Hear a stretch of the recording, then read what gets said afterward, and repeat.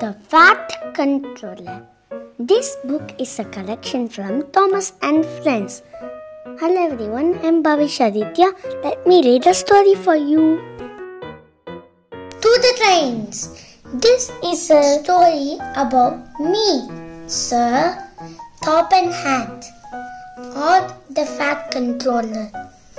As my engines call me, I have loved trains ever since I was a boy, but engines are sometimes as troublesome as trucks. One morning, the Fat Controller was eating his usual breakfast, toast and marmalade. Lady Hat was pouring him a cup of coffee when the telephone rang. "Brother, the telephone," said the Fat Controller, frowning. "I'm sorry, my dear," he said to Lady Hat. A few minutes later, "The engines are not behaving themselves. I must go at once. Engines are on my railway. Do as they are told." When he arrived at the main station, there was a tremendous noise. The passengers waiting on the platform were angry. The Fat Controller went into his office and sat down behind his desk. Moments later, the station master knocked on the door. "There is trouble in the shed, sir," he said. "Henry is sulking. There's no train on the passengers are saying." "This is a bad railway indeed," said the Fat Controller. "We can't allow that." At the shed, the Fat Controller found Gordon, James and Henry looking very cross. "Come along, Henry. It's time your train was ready," said the Fat Controller firmly. "Henry's not going," said Gordon. "We won't shunt like common tank engines. That is Thomas' job. We are important tender engines. Fetch our coaches and we will pull them. Tender engine don't shunt," huffed Henry. "Oh, indeed," said the Fat Controller. "We will say about that engines on my railway. Do as they are told." And he hurried away in his car to find Edward.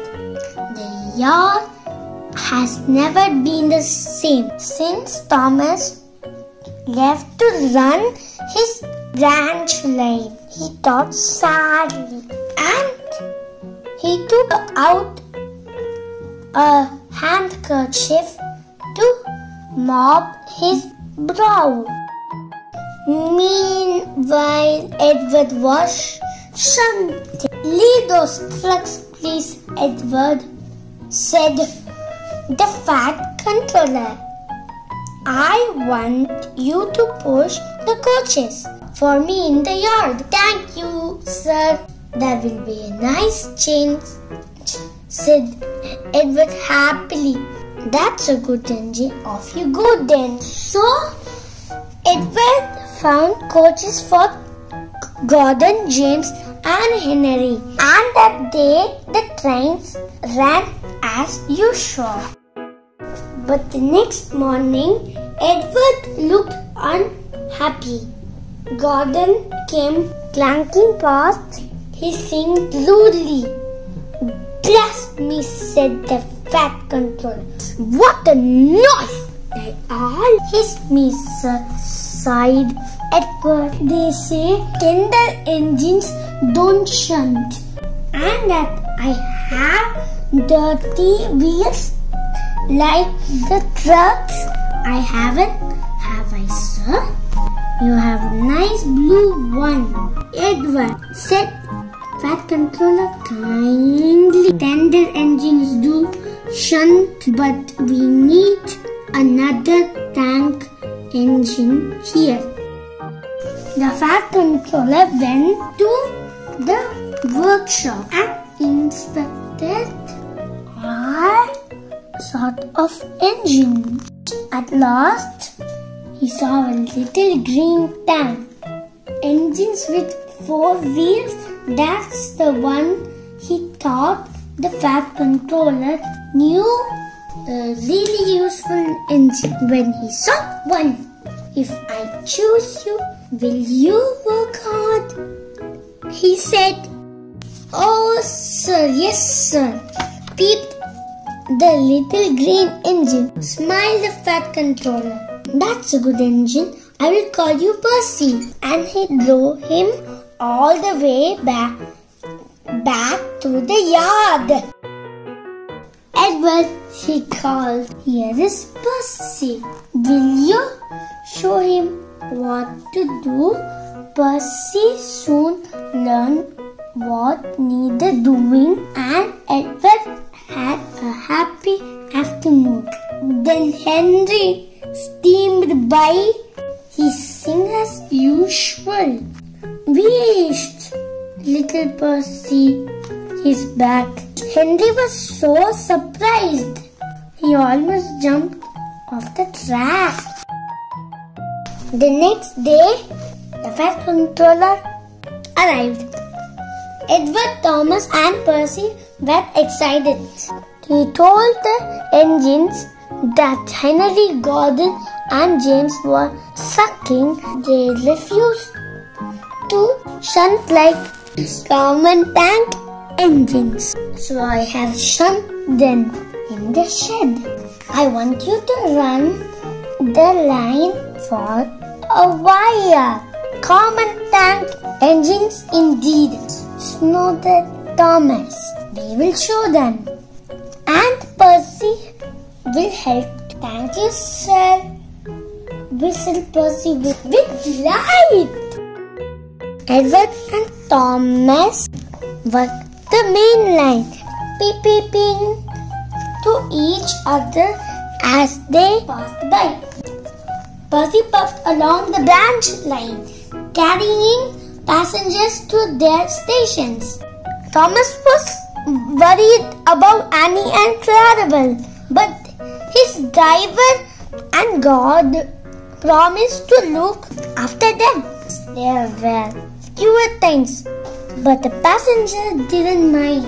They knew the 3 naughty engines were being taught a lesson.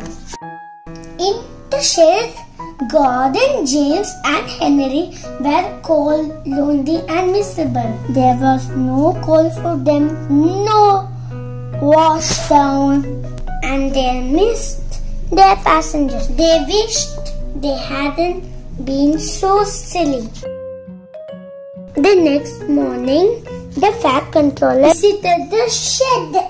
He could see that the engines had learned their lesson. "We are sorry, sir," said Gordon. "We were too big for our buffers," added James.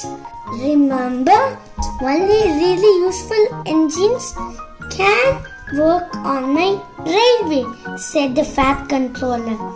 He knew just how to handle difficult engines. From that moment on, the 3 tender engines were never rude to tank engines again. The end. Thank you for watching. Hope you liked the story today. Visit our channel to watch readalongs of other Thomas and Friends storybooks. Thank you for watching. Don't forget to like, share and subscribe our channels.